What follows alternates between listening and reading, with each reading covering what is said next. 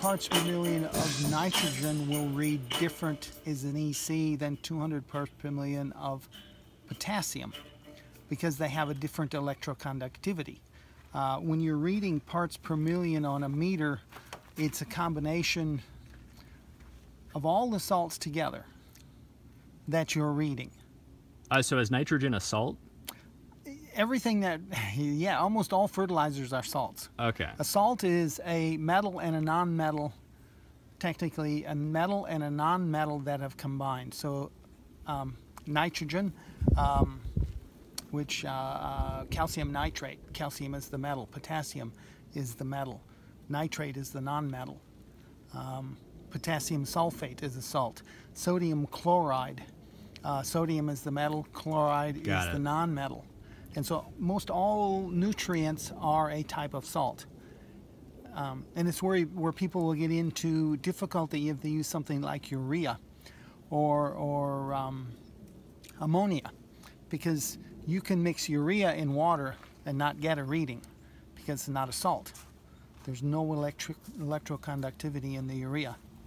It's simply a double ammonia molecule. Right. And ammonia is the same way. It doesn't read. If you're using those elements, you have to be careful that you're understanding how much you have. But the other end of it is that if you're growing in a situation where it's cold, the bacteria that break down urea work at a lower temperature than the bacteria that break down ammonia. And so what you can end up with, urea being broke down into ammonia and just sitting there, and then you get ammonia toxicity. And if the temperature is warm enough, it just naturally converts into nitrogen from the ammonia. And if someone's using their EC reader, they won't even know that this is an issue. Yes, okay. That's right. Yeah, EC or parts per million, because they are the same. Right. Yeah, you're reading the same type of information. When you're sort of mixing together your nutrients and you're measuring PPM, which is a derivative of EC, what are you looking for, and like what do different levels tell you? Yeah, when you're looking at EC, it's basically just telling you a level of nutrients that are there. When you're feeding, the more nutrients there that are present, generally the easier the plant has finding them and using them. This is up to a point, of course, because everybody knows it gets too high, you start burning roots, because the salts will then start pulling water out of the root and the roots die.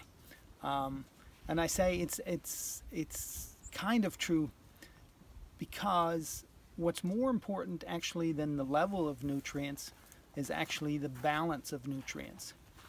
How much nitrogen there is to potassium compared to phosphorus, compared to calcium, compared to iron, magnesium, manganese, all the different nutrients that are there. The more balanced it is, it's like eating a balanced diet yourself. The more balanced it is, the healthier you are, the better you feel, the more you can do what you're supposed to do. If you're overloaded in fats, you might grow, but carry too much weight, which will not allow you to do many things that you want to do. If you don't have enough fats, of course, then you don't have enough energy, because pretty much you need fat in your diet to get enough energy if you're exercising strenuously or just working hard. So it works that way with plants too. The more balanced what you have, nutrient for your plants, the better off you are. That's part of why I don't like parts per million, because everybody thinks, yeah, parts per million is telling you what you have for nutrients, and it doesn't. It just tells you what the level of salts are. And if it were all sea salt, you would have almost nothing that was good for the plant in there, but it would still read parts per million of, say, 1200. Right. So the readers give you a rough estimate of the EC of all the elements in aggregate, not like here's the EC of this element or that element. Yeah. And that's a good point. EC is no better for reading whether they're good or not.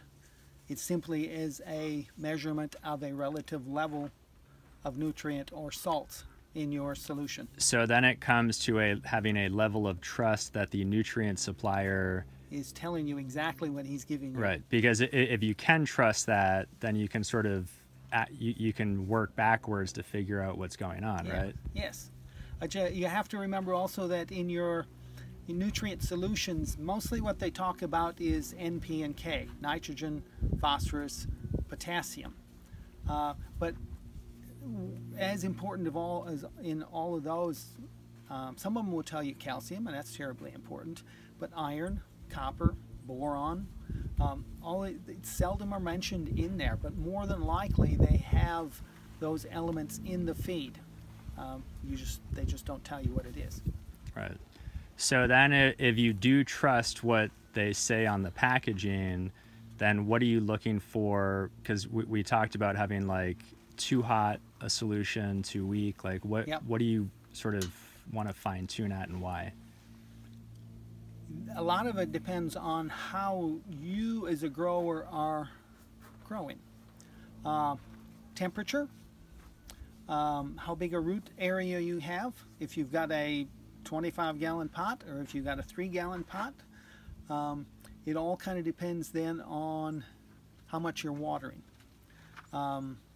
If you want to water very regular, you can get by with a smaller pot. Like a 3-gallon pot, you may, in good hot weather, you may want to be watering, 6, 8, 10 times a day. Smaller doses, but more often. It gives you a fresh shot of water, also a fresh shot of nutrients, so you keep a relative balance of nutrients throughout the whole day. Whereas if you are watering, say, once a day or every other day, you may start in the morning very high, and it just gradually gets lower through the day. And the plant's going to suck up different nutrients in different proportions based on what it needs and wants. Yes, and you could actually potentially from one day to another run short on one of the nutrients, and that's why reintroducing a complete shot or a complete balance is quite important. Now I think we missed out. I went on a tangent there from where the question off of EC. Off of EC. It's kind of like, what do you want to feed at? And if you're watering quite regular, you can feed at a higher EC, because between the one water to the next, you don't lose so much of the moisture, the water. And EC is an electrical conductivity, which is a measure of the concentration of salts. So in your growing media, if you've got, just for a number to pick, we've got 500 grams of fertilizer in there, and it's completely saturated. The EC is going to be at a certain level. I don't know exactly what it is, but at a certain level. As that pot dries out, the plant is using water, taking water out of there, or water is evaporating out the top. The EC is just going to climb because it's a concentration of the salts in your media. And as the weight of the media gets lighter because it's losing water, the EC is going to ramp up.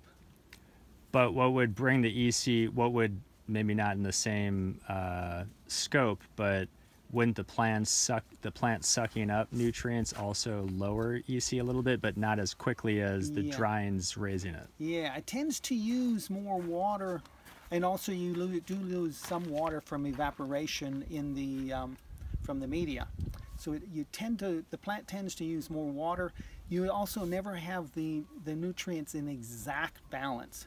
So there's certain elements that are going to gradually be climbing depending on the stage of growth or the time of day or what's going on with the way the plant is growing. So you'll gradually always be building some nutrients, maybe diminishing some others. But in general, as the time from water to water goes, the EC within your growing media is going to go up because there is less moisture in there. Got it. So the other thing this thing reads is pH levels. So what's the relevance of pH levels to healthy, happy plant growth? Specifically cannabis, because yeah. different plants have different pH needs, likings. Yeah, I mean, you're familiar with a lot of citrus fruits and camellias, and that really like a low pH, around 4 or 3.5 or something. Most plants like a pH, say 5.5, 5.6 to 6 something, 6.4, and then there's some plants that like it higher than that. Most of the time, it's a result of where the plant originated from, because the plant has developed to survive in a certain environment, and so its genetics gives it a certain pH range that it likes, mostly related to how nutrients are available to it.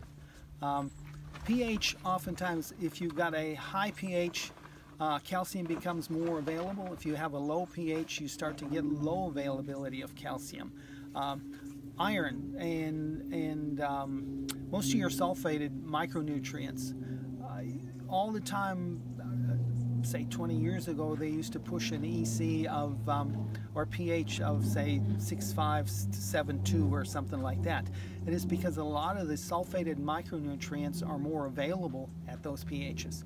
As we've gotten into more chelated micronutrients, we have gradually been working with a bit lower, so now we start to get below 6 to mid 5 to mid 6 as a pH, where many of the pH or the micronutrients are available to the plant.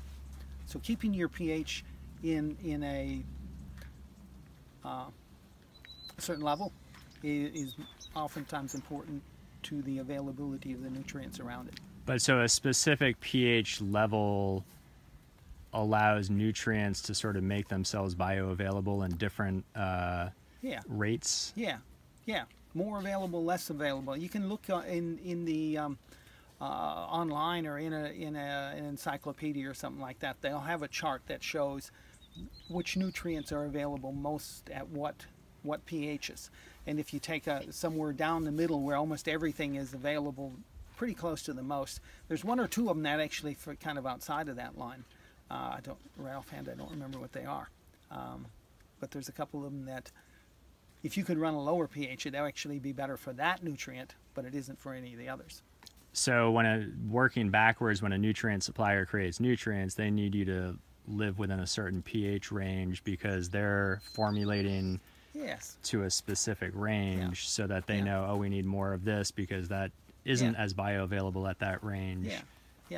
And we as growers just gradually acclimatize to that because we notice our plants are growing better at this pH, and so we just kind of gradually push ourselves to the pH of the nutrient that we're buying because it seems to work better. And so you'll hear lots of growers talk about it as I like a pH of around 6, or a little above 6, or a bit below 6.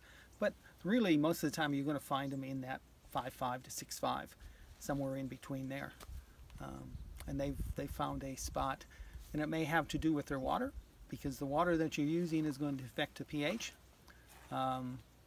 What kind of an acid you're using for pH down, up and down, because they will react quicker or slower, changing the pH of what you have and making the nutrients more available, less available.